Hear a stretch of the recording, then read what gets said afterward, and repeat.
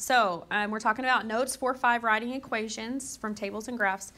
We looked at this little top part and we talked about that linear equations can be written from a table of values that represent a linear relationship. We already talked about these when we did our task cards. Just going to kind of help you understand what's going on and re-hit that for you.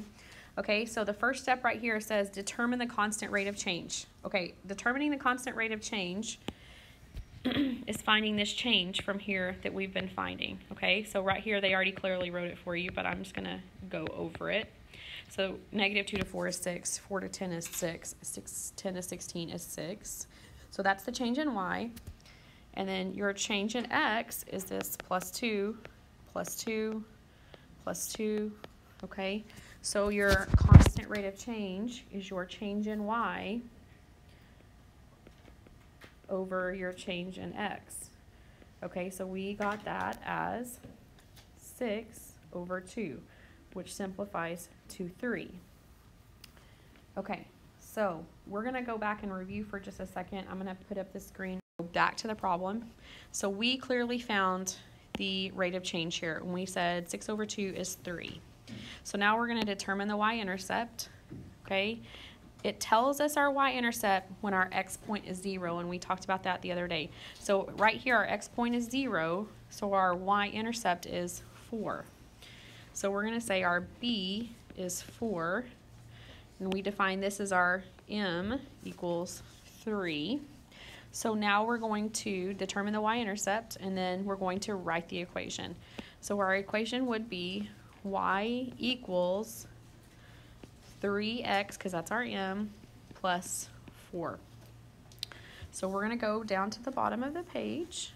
We're going to skip example 2 for just a minute, and we're going to do exercise 1. So our rate of change here is, we're going to find that first. You find the rate of change.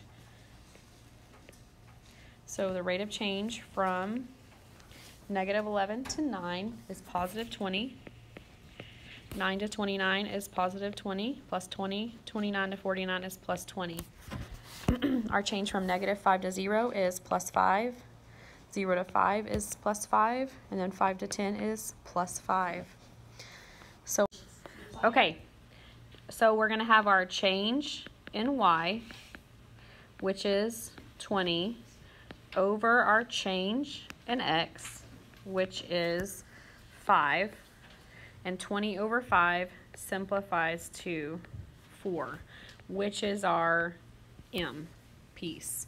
Okay, our y piece, our b, y-intercept, is going to be right here, and it's defined by this. So our x, when x is 0, our y is 9. So our b is going to equal 9. So if I'm going to write this equation, I'm going to say y equals 4x plus 9. Okay, guys, so y'all are going to pick back up with me because we're going to talk about this next one real quick, okay? So number 2, example 2, if we found the change, just to make sure you're correct, okay, the change here is minus 6 because it's going down. So you're subtracting 6, you're adding 2 over here, adding 2, okay? So your change in y is minus 6 or negative 6. Your change in x is 2, and that simplifies to negative 3. Okay, so that is your m. Now our change, our y-intercept, we have the 0 point. So at 0 on the x-axis, our y-intercept is negative 7. So our b equals negative 7. So if I fill that into a graph, okay, y'all should have gotten y equals negative 3x minus 7. Okay, you have to make sure you take both of those signs with it, Alex. So, okay. So now we're going to do another example. We're going to go back to the example problems, okay? So we talked about this. I think it was 1 or 2 that we talked about. So I'm going to go back through this and we're going to define each thing here. So we're still looking to write an equation. It still asks us to write an equation here, okay? So my equation is going to be y equals mx plus or minus b. So first things first, when we had a coordinate grid, I told you find the y-intercept first. So I'm going to put a dot on where it crosses the y-axis. So if I look right here, this crosses the y-axis at 1, 2, 3, 4, -4. So my b is what, guys? -4. Perfect, -4, okay? So then next, we go through and find the point where it has to cross through the crosshairs. If it doesn't cross through the crosshairs, it's not a point, okay? So if you look, I'm going to blow this up real big. It crosses through the crosshairs right there, right? Okay?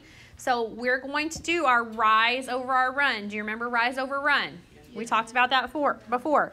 So my m is going to be rise over run, okay? So my rise is going to be 1, 2, and I'm going to run 1. So it's 2 over 1. Now, when I write this into my equation, I don't need to have 2 over 1, but if it's a fraction, I would keep the fraction, okay? But if it's 2 over 1, it's just a whole number. I'm going to drop that 1 off, okay? So my equation for this line would be y equals, what? Go ahead, tell me. 2x minus 4. Perfect. Yeah, 2x minus 4. Good job. Okay, so 2 is the slope. -4 is my y-intercept. Okay, so the example that we have down here, or the exercise that we have down here, is this one right here. So we're going to do that. We're going to write this equation. This is how I want my equation. Now, if it goes through 0, 0, that means it's proportional. We know that, right? Okay, if it goes through 0, 0, we don't have to put plus 0. Okay, that's like nothing. We don't need to add that, so don't add that on there, okay? You're not going to have an answer choice that's 3x plus 0, okay? It's just going to be 3x, okay? So let's define our points here. This is where it crosses the y-axis right there. Okay, the next point that I see right here and right here. Are y'all good with those points? Okay, so my b is +1 because that's where it crosses the y-axis. So always define your y-axis first on this one. You don't necessarily have to do that with the table, but it's easier to define your y-axis and then start from there here, okay? So my rise over my run, okay, would be rise 1, 2, 3, and run 1. So it would be 3 over 1, which just simplifies to what? 3. Perfect, okay, 3. So now, if I were to write my equation, I would say, somebody give it to me. 3x plus 1. Perfect. Y equals 3x plus 1, okay? So I took each piece, I put it into the formula, the slope-intercept form, okay, and then solved my equation, and I'm done. It's not that bad, right? Okay, so this is from a coordinate grid or a graph. The other's from a table.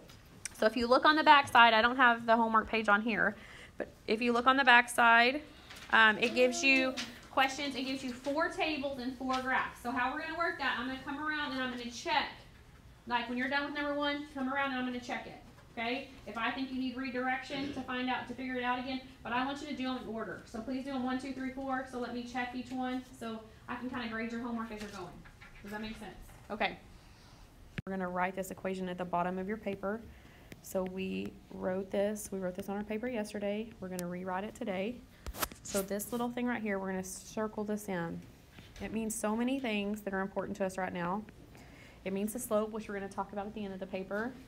It means change in y over change in x. It also means rate of change. Okay, it means unit rate. It means several more things. It has several more representations, but that's what we're going to talk about today. And then our last thing is this b, and the sign in front of it goes with it. And b is your y-intercept. We defined the y-intercept as where x is 0,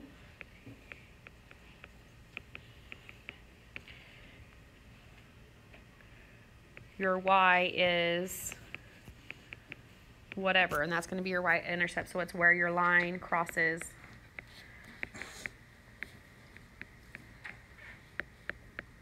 the y-axis.